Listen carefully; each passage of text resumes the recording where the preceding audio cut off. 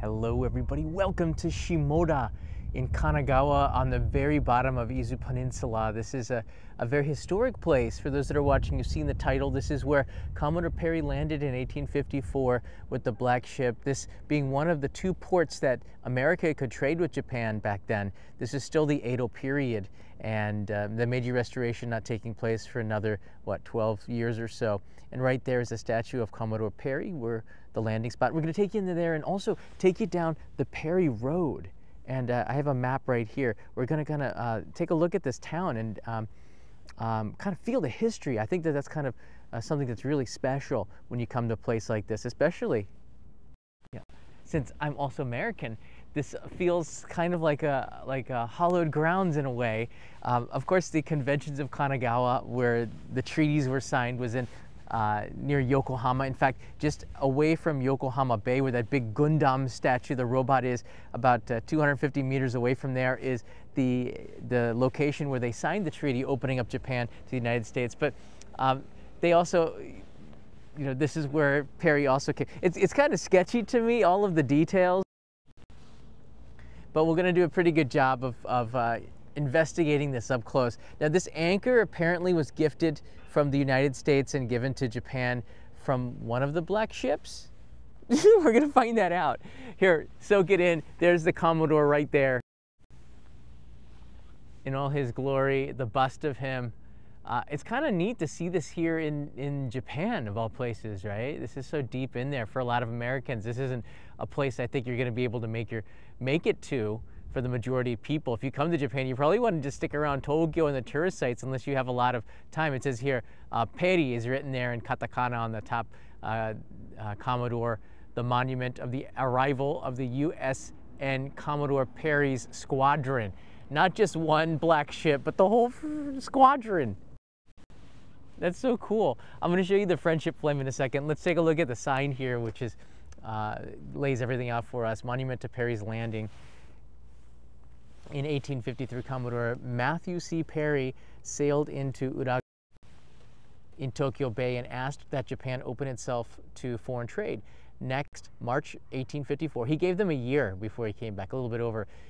He returned to Japan with a squadron of 9 ships, 3 steamships, which was pretty impressive back then, to press his demands. 2 ships were dispatched to Shimoda to investigate whether it could supply the water, charcoal, and other materials needed by American vessels. After the conclusion of the Treaty of Kanagawa, there it is, the Treaty of Kanagawa, 7 of Perry's ships entered the port of Shimoda. So after they signed there, they came here. This monument was established to commemorate the landing of Perry and the sailors of his squadron at this point. This is where the first, I guess like a U.S. consulate was set up right here too. The pedestal for the monument is topped by a bust of Perry, and the anchor was a present from the U.S. Navy. The monument was designed by Tokujiro Murata. Very cool. It's a present from the Navy. Thank you guys over there in Yokosuka, not too far away. This is the friendship flame. Let's take a quick look at this here. The 150th anniversary of the 1854 signing of the U.S.-Japan Treaty, which wasn't too long ago. The 150 years of bilateral relations. Commodore Perry sailed into Japan, yada yada, you know that, and it's signed here by, I guess, the mayor of the time. This comes from Newport, Rhode Island, apparently, and it's kind of neat because this flame is an American flame. Let it burn brightly in friendship. It's cool. So I'm gonna film part of the closing of an episode that I'm making on this topic. This is what's been taking so long with the main channel. And while we do that, in glorious 720p, because the signal isn't exactly the greatest here, we're gonna go take a look at Perry Road right now. And I'm scouting this out because I might film this as well. Oh, you know what is really interesting? Is you see this right here? This tree is I believe it's a Kawazu cherry blossom tree, and it's finished. The blossoms are actually done here. That's pretty crazy, right? That's a Kawazu cherry blossom. So I passed the city of Kawazu coming here, which is also very cool. Hi, John, I'm glad I saw your Gundam video. Since my first vacation is the last, oh, I just missed that there. Last time Gundam Factory will open for the last time. I'm glad that you'll be able to go and see that. I knew that if I told people that, they wouldn't want to miss it. There'd be a lot of disappointment if I didn't. So I'm really glad that that was useful for you. It's so quiet here. The microphone is pretty much on me, so it sounds like I'm louder than I actually am. All right, people say, you're disturbing the peace. There's actually nobody around to disturb, which is kind of cool. Just soak that in. That's a bit of spring for those that are coming in a couple of months. You're gonna see some more of that. Wow, look at the sun. It's so impressive when you have the blue skies like today. All right, this is Perry Road down here. And I want to take you down this area. It's an old section of the town, and just kind of investigate this, yeah? And I hope that the signal stays strong. Now, it's famous for the black ship. I could show you where we are quickly right now. Let me do that. You can see Tokyo right in the center of the screen right there. Izu Peninsula is right in the bottom part. We're going to zoom right into it here. And Shimoda is at the very bottom of that. Look at that. It's the biggest town on the bottom, right on a beautiful little bay, harbor, I guess you could call it. And it's a safe haven for ships, which is perfect for landing and getting water and trade, I guess. It's a little bit far from Edo or Tokyo at the time, but you know, this is part of the compromise. I think Perry had made some demands, and he didn't want Nagasaki. The Dutch had that, so he wanted other places. So he got in 1854, according to the Treaty of Kanagawa, this as a trading port, and Hakodate up in Hokkaido, which is another trading port. And a lot of history from the 1850s onwards is a reflection of that, Perry opening it up. And Perry, of course, when he got back to the US, was greatly rewarded.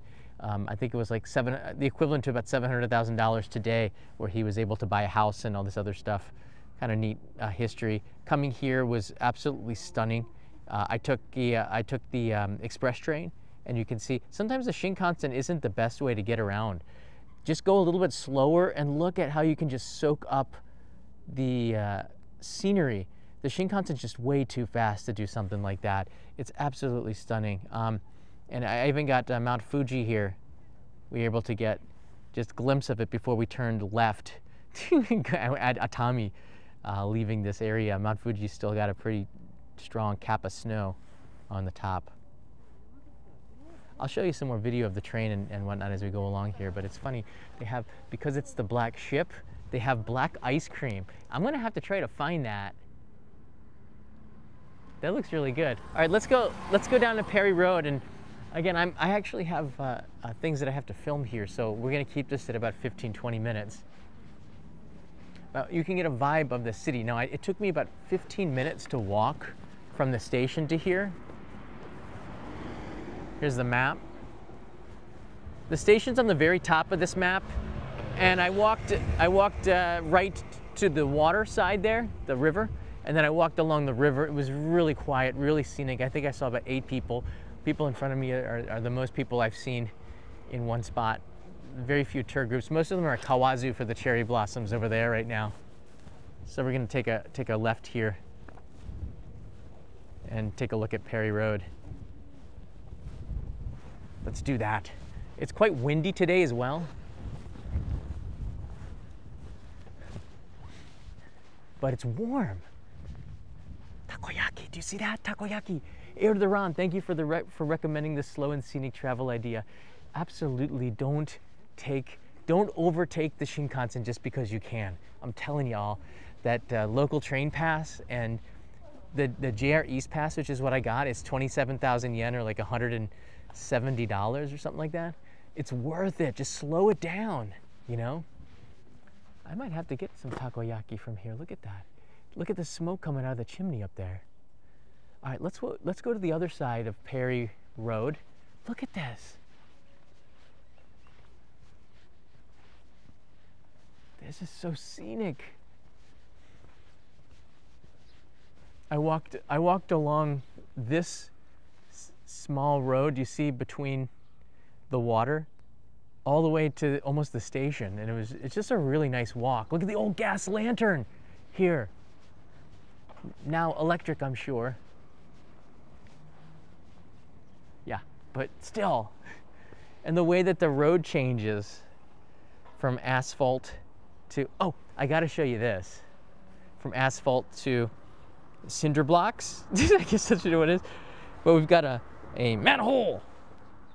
Hola, look at that. That's the black ship. Very cool, and I'll show you some more of that. I'm sure that they've got more down this road here.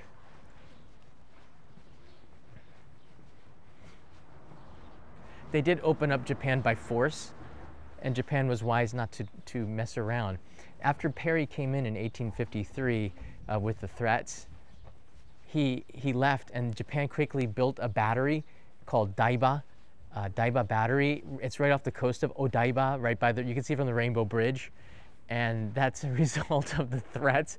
They never had to use it because in the end, they had to just give up because there's just no way. He could fire cannons all the way to the Imperial Palace, and Tokyo being made mostly, Edo being made mostly of wood, that would have been devastating, as we saw in World War II during the fire bombings of March 10th. Absolutely. Look at this cannon from 1829, a 30-pound. Very cool. Wow.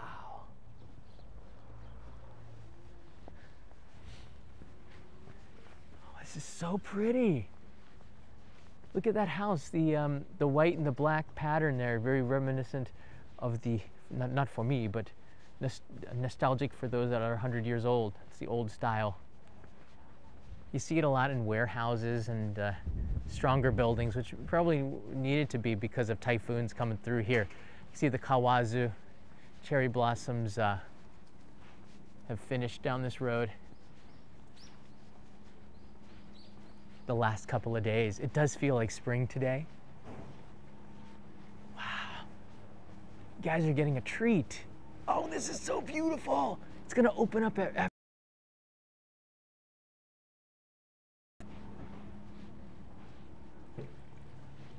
wow.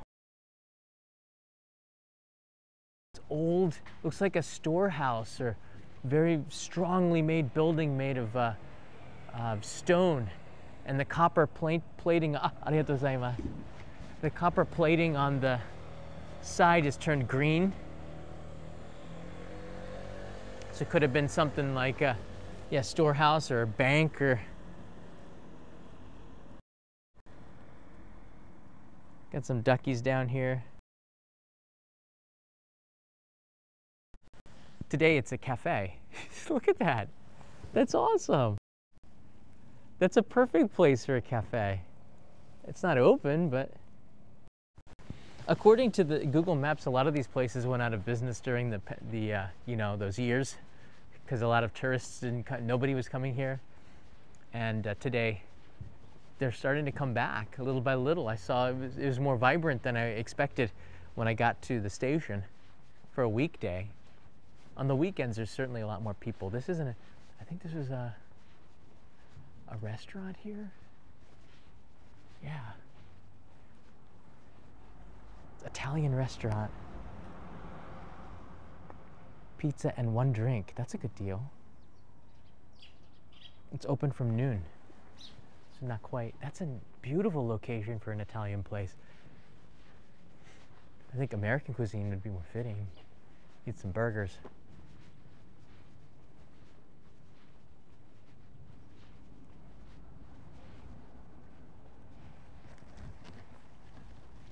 Street and entrance to the chief temple of Shimoda here. I love the historical photos to kind of give you the scene of what it was like. And is that building the one that's in the photo? It's awesome.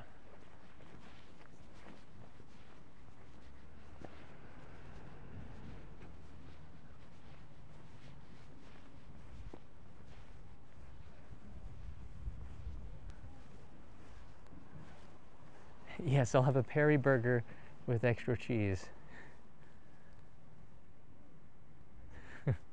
See if I can find that. This is a beautiful building as well.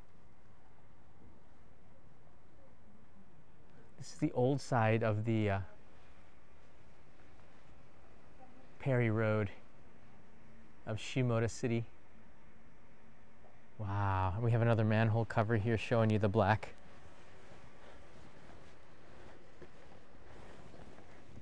The black ship there.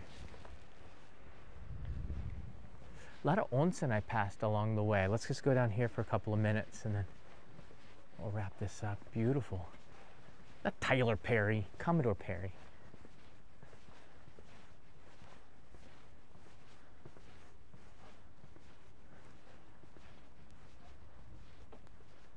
Must have been beautiful back then. Again, with all the trade from the US, certainly it was a booming little city at the time, just a village.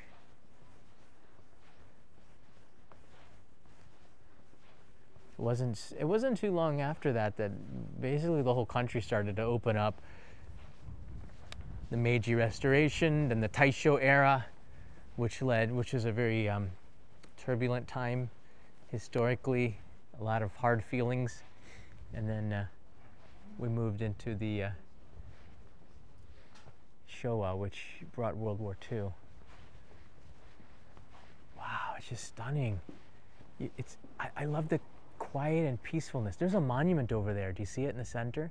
Let's go take a look at that after we just pan around this place here. Matthew's Square. Matthew Perry, I think, is a Friends.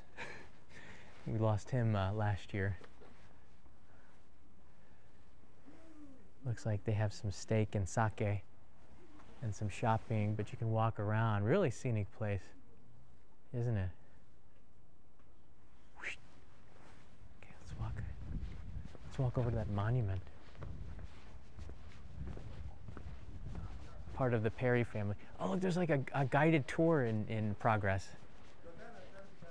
of Italians. Italiano.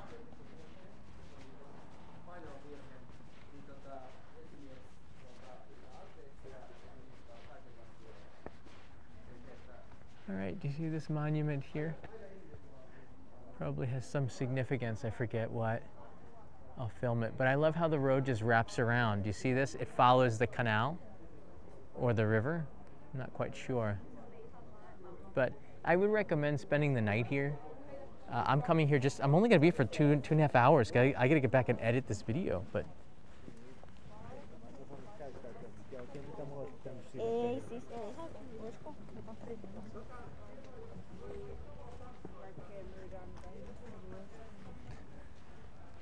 All right, this is the temple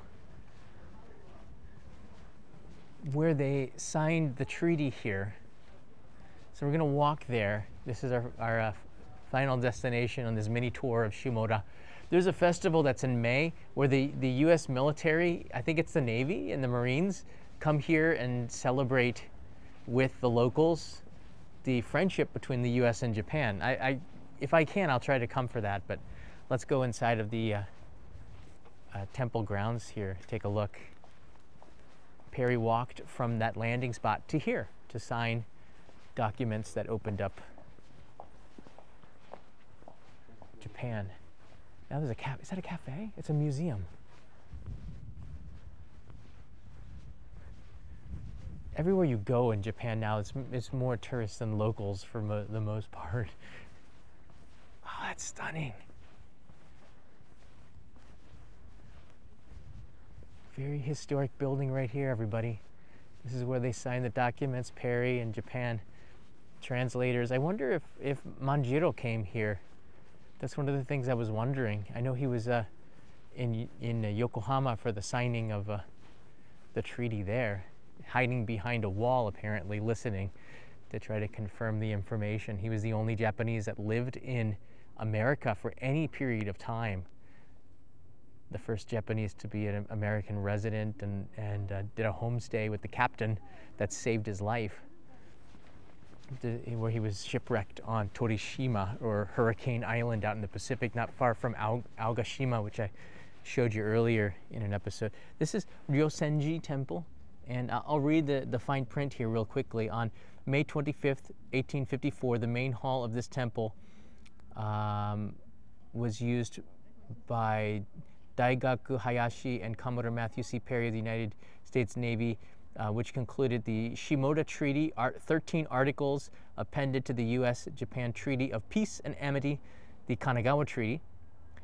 which opened up the ports of Shimoda and Hakodate to American vessels and provided for the establishments of consulates in both ports. There was a consulate in Hakodate for the U.S. as well. The treaty designated Ryosenji temple. I believe Ryosenji is in Hakodate, right? It has a star shape to it, and this temple has resting places for Americans.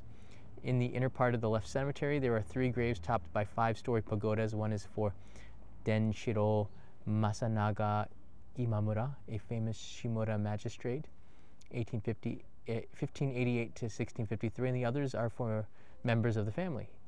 Excavations behind the temple have yielded human bones, earthenware, and golden bracelets from the late 6th century. That's crazy.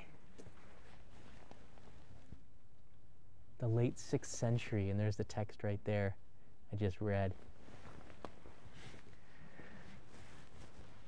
So it's a historical spot. Let's see the picture that they have here. Yeah. Well, it was more vibrant back then. There were just more people. Look at the band on the right side. I believe they're playing Star Spangled Banner when they came ashore. The show of power that Perry did when he came into Tokyo Bay and Uraga Bay, it's super impressive. I think you often win with power, and by showing it, again, Roosevelt speak softly and carry a big stick. Perry didn't have to say much. He just had to fire the cannons a couple of times into the water for the people to get the idea. Like if they did come and start, if we didn't capitulate, we were going to be in some deep doo-doo. And so they did. And I mean, it wasn't really a bad thing, was it, to open up? They had to eventually. You can walk towards the station in this direction, I believe, but it's much better if you walk along the coast. Right, Teddy Roosevelt said that. It's something that the threat of force sometimes is enough as a deterrent. And we can learn that from history. But now everybody has a threat of force, so everybody has a deterrent, perhaps. But there's also a lot of crazy people who might actually use that. Let's just hope that they don't. Oh, look at the streets. Remember the pattern, that crisscross pattern from the buildings that we saw? We have that on the road. Obviously, a very good design for this. And you can see now we're kind of in the city. It's more modern. And you can see along the streets, this is where you would tie ships to, but there's no water. Again, a really cool design choice. Very cool. And here's some of the attractions of Shimoda. We just went from the monument of Perry's Landing to Ryosenji Temple, and there's a couple of other places. There's a history museum, which is right near here. And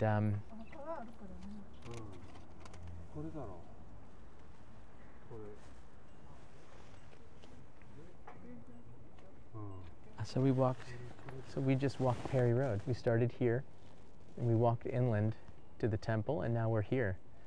And I have to go eventually back to the station here, which is a 15-minute walk, just to give it perspective. It's not a big city, but it's a nice one.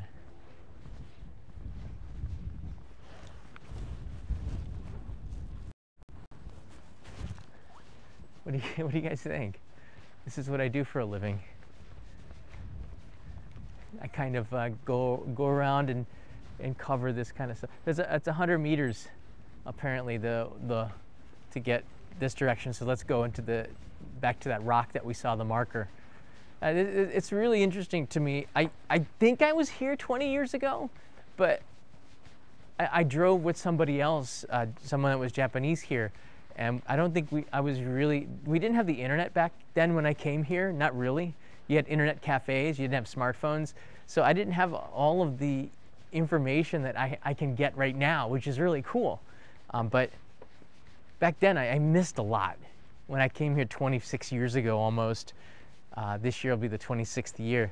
It's just, you know, the first 10 years or so, I didn't have internet at home. Barely had, really hard. Most of the things that we learned was word of mouth from other ones, and then guidebooks, which are very quickly outdated.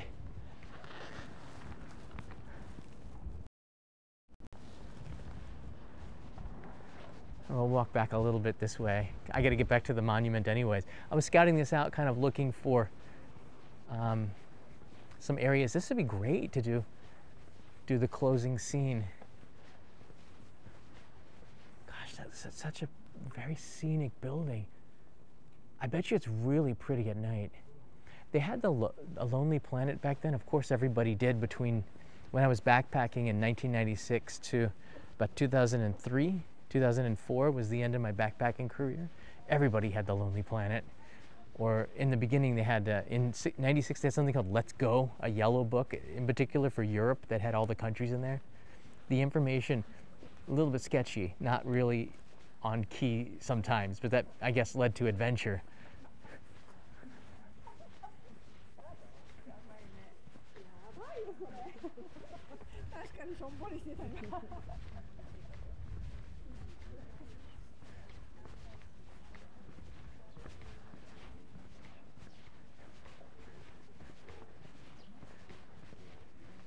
I don't have to speak on camera for this, which is good.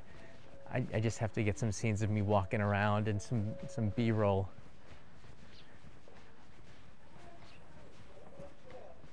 So what do you guys think? Why don't you leave me some comments in the description below of Perry Road and this small town.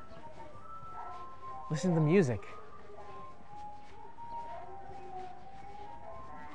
There's a cafe.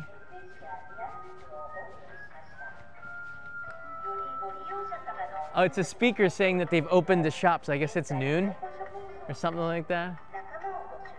12:30.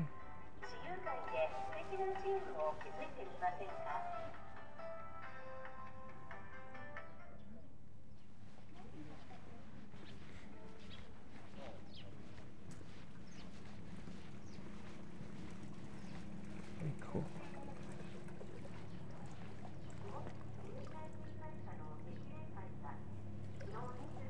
$11:45. All right, I better get to work.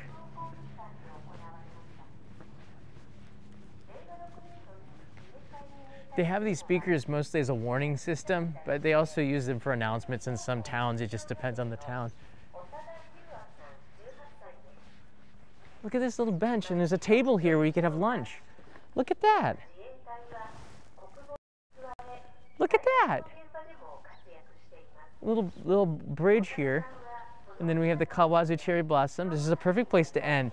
All right, if you guys liked that, hit the subscribe button. I hope that this was useful or informational or just entertaining. It's kind of neat to walk around the old towns, but I'm telling you right now, you don't need to go really fast and get the Shinkansen all the time. And sometimes you just need a regional pass. I'm here on this one. This is the a JR East pass. It was 27,000 yen, which is much cheaper than the JR Rail Pass, the main one. You can get this in Japan very easily, 5 days of unlimited travel, including the Shinkansen. Not the Tokaido Shinkansen though, but the other ones. You can go to Niigata, you can go to Nagano with this thing. You can come down here to Shimoda on a very comfortable train that doesn't make any changes, which is what I did. The Odiroko. I forget the name of the train now. It was a nice train. You can eat an ekiben on that just like the Shinkansen, and it's slow. It takes its time, and I think that that's the best way to do it. I'm gonna look for this. This is like the Black Ship Ferry. Apparently they have this around here.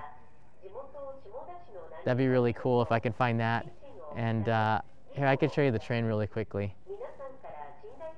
Oh, here it is, the train leaving the station.